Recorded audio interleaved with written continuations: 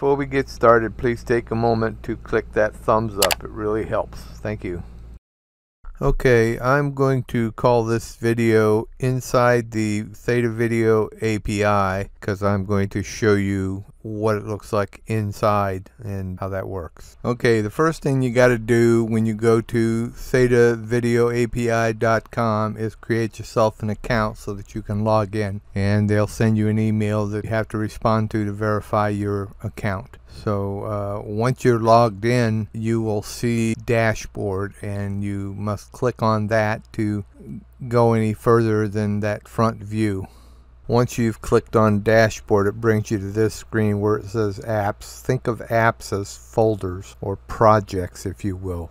Each project can contain any number of different videos. So I have created two of them, SAR API Test and SAR API Test 2. And those are, like I said, they're projects or folders. They call them apps for applications, but they're just containers basically to hold your videos. So I could have some videos under each of these, and I do.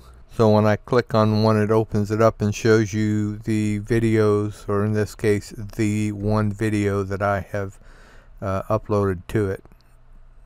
To add a video, you would go up here and click on new video, and it brings you to this screen where you can drag and drop a video that you want to upload for it to process.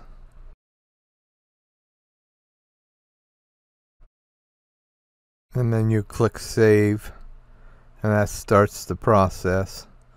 It's uploading the video now. This part uses an available edge node to do the video encoding. I have time compressed it so you don't have to wait the full 6 minutes it actually took.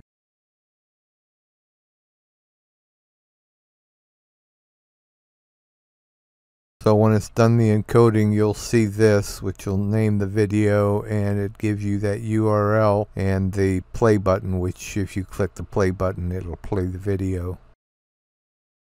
And this is the embedded video player. The speaker is muted by default, so I'll have to unmute it so you can hear. Before we get started, please take a moment to click that thumbs up. It really helps. Thank you. Now I'm going to click the icon for full screen. 15th, and this is your morning THETA update. So let's go over the numbers, shall we? THETA, $7.09. That's up 0.06%. And now I'm going to take it out of full screen mode. T-Fuel, 34.5 cents. That's up 2.2%. So as you can see, it works up to this point, but the THETA Video API is still in beta, so I'm sure that there are things to be done. But as far as they've taken it so far, it appears to work. I haven't found any way of deleting apps or project files once you've created them, or to delete test videos or anything like that. Seems like that ought to be there, but like I say, it's only in beta at this point, so I'm sure there's a lot left to be done. But that's the way it works so far. So on this screen, if you scroll down, you see this optimize with THETA peer-to-peer, and it's got these two options here, embed player and video.js, which I think is JavaScript. I'm not a web programmer, so I'm not sure, but with the embed player, it shows this code here, which I guess you would copy into your website, and it embeds the player onto the website. And if you click on the video.js, it shows you some JavaScript which you would drop into your website. And if you click on that view setup docs, it gives you information that you need. I'm not sure what it is. Like I say, I'm not a web programmer, so I'm looking at this code and it's Greek to me. Okay, what I did was I created a file called test.html, and I copied this code right here into it. Then I saved it to my desktop, and I opened it with a browser. And what you're going to see next is a test of what it did.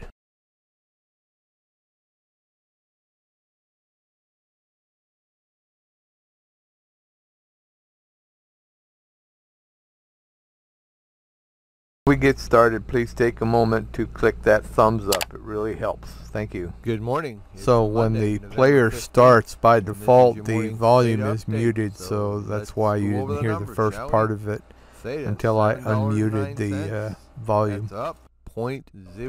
So with this test, the video is coming to my computer from the Theta Edge network. Well, I don't know about you, but I think this is all pretty cool. We should be getting this sometime in early 2022. Well, that's a wrap for this presentation, so cue the music.